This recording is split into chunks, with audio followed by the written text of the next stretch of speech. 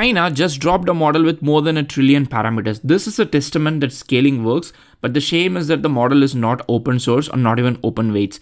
This comes from one of the most popular open weights model company, Qwen from Alibaba. So Qwen 3 Max Instruct Preview is a model that has been trained with more than 1 trillion parameters. This model comes in only two different forms. You can either access it on Qwen Chat or it is available on Alibaba Cloud API, also available on Open Router.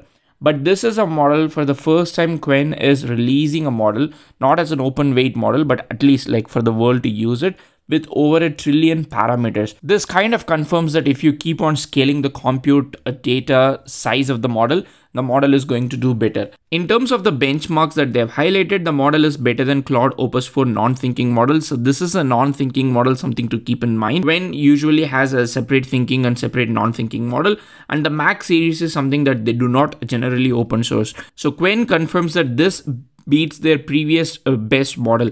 It's a mouthful. Qwen 3 235 billion, A22 billion, 2507 model, and the internal test and early user feedback, they have felt that the model has stronger performance, broader knowledge, and it is better at conversations, and also it is better at agentic tasks, including better instruction following.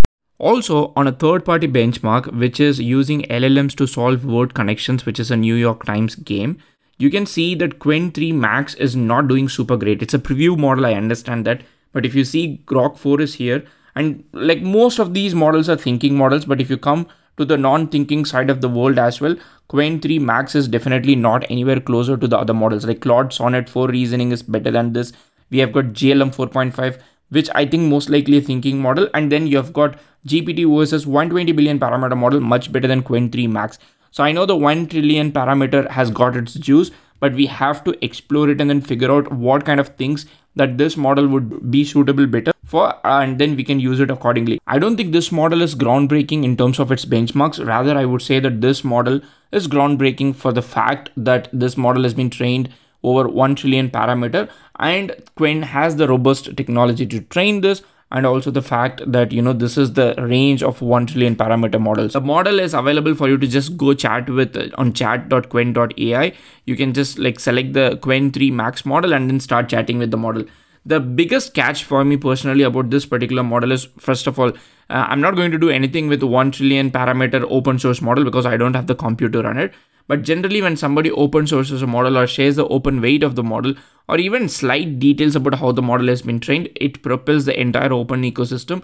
That makes the open ecosystem compete with these big corporates that are funded with $1 trillion, $1 billion, and also has got the big government support. The cost of the model itself, for me, it feels expensive. So if you see Qwen 3 Max less than 128,000 token window, the input is $1.2 and the output is $6. And if you see the input price for over 128,000 context window, it's got a $3 input price and $15 output price.